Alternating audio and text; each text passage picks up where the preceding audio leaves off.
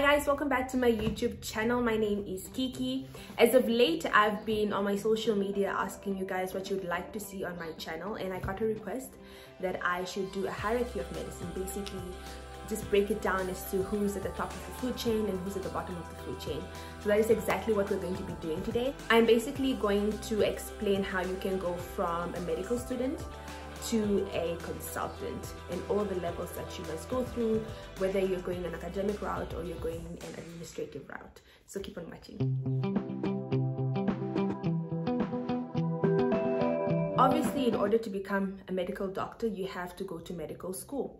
And in Namibia, right after high school, grade 12, those marks are what determines whether you can go to university to study to become a doctor or not. So right after high school, the marks that you get, you use to apply to the School of Medicine. We only have one university with the School of Medicine, and that's the University of Namibia. And you can apply there and study medicine for 6 years.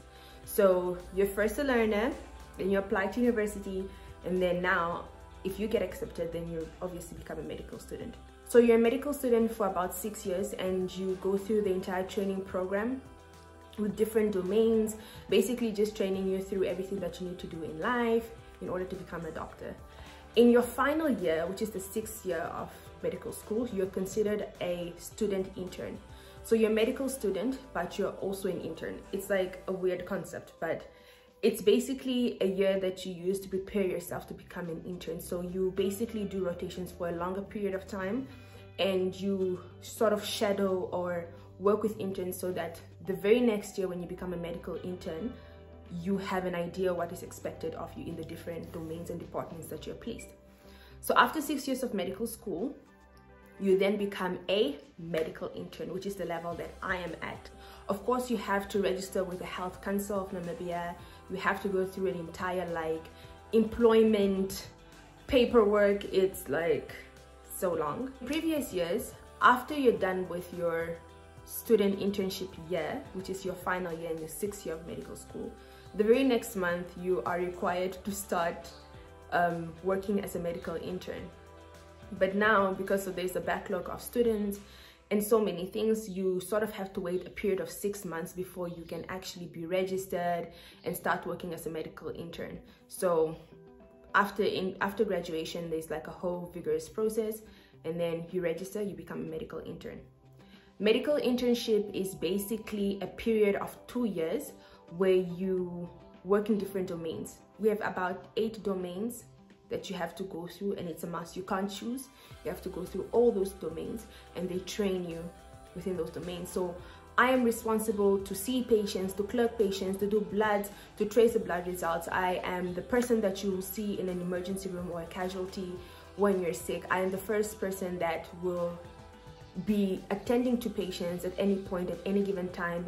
At any given time, at 2 a.m. in the morning, it is the intern. At 5 o'clock at night, it is the intern. At 12 o'clock midday, the intern. So when the nurses have a problem in the ward, the first person they call is the intern, and if it is out of my control, I now have to, consult with the next level, which is the medical officer.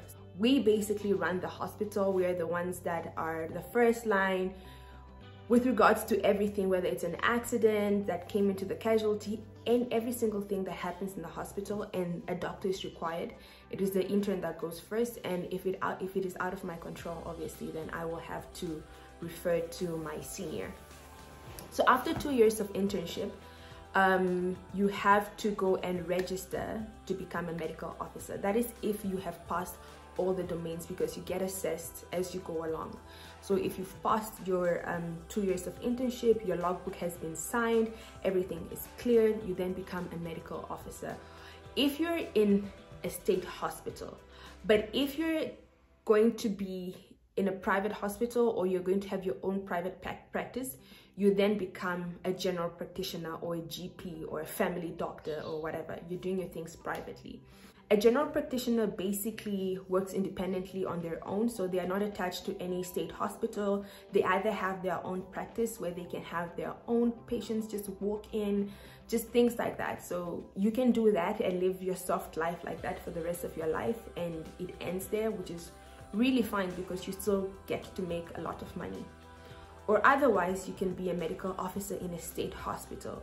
You're not going to be paid as much as a GP would get paid, basically, but you're overseeing the intern's work, you're doing major procedures, you're attached to a single department where you're sort of like the senior there, and should there be anything that an intern cannot handle, then you sort of jump in.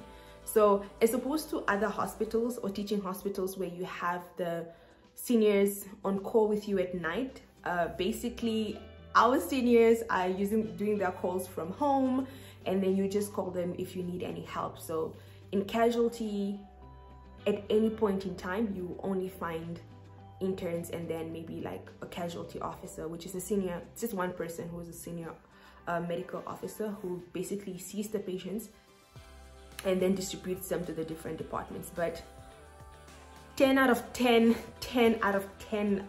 almost all the, not even almost, you will definitely only find interns in a casualty. So that's just what happens here.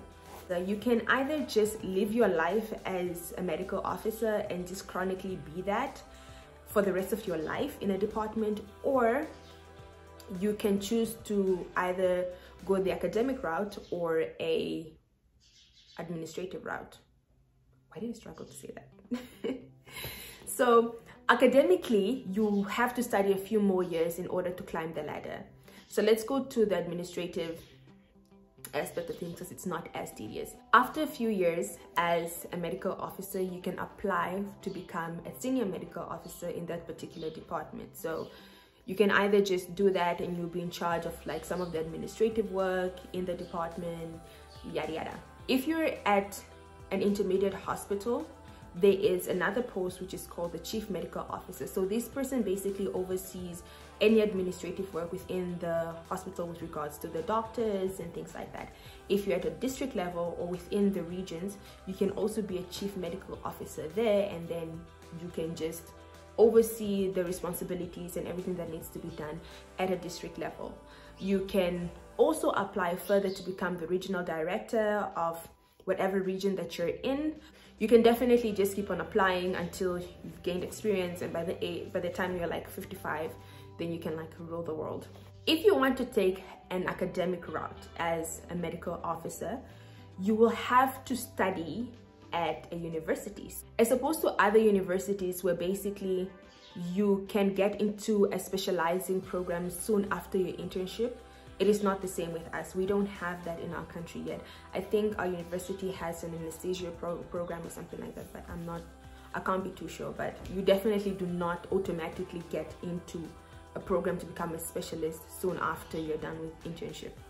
You will have to apply. So as a medical officer, you can work in a particular department that you're interested in, say surgery or obs and gynae or pediatrics, and then you can apply to university anywhere in the world where you can now study to be a specialist or a consultant. In the Namibia, South Africa system, if you are in a specializing program, you're called a registrar.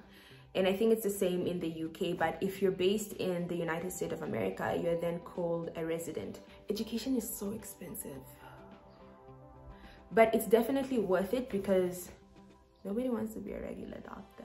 Like, no one wants to be a chronic medical officer at all. So if you have ambition, definitely you're going to have to study. Our people or our doctors usually go specialize in South Africa. So if you're born before 1990, which was before Namibia was independent, before March 21st of March 1990 actually, then you can go to South Africa and specialize as a South African citizen, because we were once a colony of South Africa. And then the South African government will pay you while you're working there, and you can obviously just get a permanent post and work there as a doctor. That is if you're born before 1990. But if you're born after that, you definitely have to get your own funding. And if you go and the government, the Namibian government is paying for you, you will have to come back and work for twice the amount of years that you went to study. So say for instance, I went to study for 4 years in South Africa, and the government, Namibian government, was paying for me. I will then have to come back to Namibia after I am done and work for a state hospital or work for the government for 8 years. So you're contractually obliged to do that. Or otherwise, you can decide not to work for the government, but you will have to pay back the money that they spent on you while you're in South Africa, because you needed like some means of living. And then you can go private and make more money like that. So it honestly just depends. So you've done your 4 years in South Africa, or wherever it is that you went to study. I'm just referring to South Africa a lot because that's where most of our doctors go, and the education there is very, very good. So say you're done with your specializing program, you now have to come back to Namibia. In our hospital settings, our head of departments, the people that are in charge, are usually the consultants or the specialists. So they are basically the overseers of the ward. They see patients and they sort of make decisions, give their opinions. They're the ones that are doing the major procedures. Basically, this is like next level academicness. So as a consultant, you have your medical officers working under you, and you also have your interns working under you. Patient is admitted by an intern, seen by a medical officer, and then the very next day, or unless it's urgent, is seen by the consultant. So as a consultant, you can either work, say, in state, or you can just open up your own practice in private, and you can make lots of money. You can make money. But obviously, like, it took so long for you to get to that spot. As interns, we're really trying to get to the level of becoming a consultant, because I mean, we don't get into medicine for the money, but it really helps. After a long day at work, you can book yourself in a spa and you can drive a G-Wagon and live your best life. It really, really helps. And obviously you want to get to a level of academicness. Yes, is that a word? You also want to get to a level academically where you know most of the things that are happening, or you have an idea and you can make decisions on very important things. So basically, as a consultant, you have options galore. You can do so many things. You can either stay in a state hospital and run a department or run a ward for however many years. You still get paid really well. Or you can go into private practice, and then you can open up your own practice and make money off of that. Or you can apply to university, and I'm not really sure how you get published to become a professor, but I'm sure there are requirements, and you can do that as an academic route that you can also take. So this gives you an option. Being a consultant basically just gives you an option for you to work anywhere in the world. It gives you like all the options that you can think of, and that is what we are all trying to do. We're trying to get to that level of being a consultant, and it takes many years. It takes a lot of hard work. It takes money. Education is so expensive. It is very, very expensive.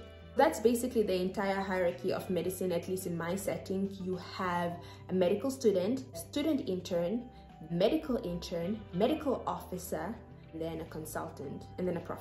Maybe, but like, we don't have one in our hospital, do we? I'm not sure. I'm always asking you guys on my socials what you'd like to see on my YouTube channel, and I really make an effort to make sure that I post those little things that you guys ask me to do. So if there's anything else you'd like to see on my channel, please let me know. Also, let me know, how many years do you guys have to study in order to get a really good post or qualification in whatever field of work that you are doing. And I will see you guys in my next video.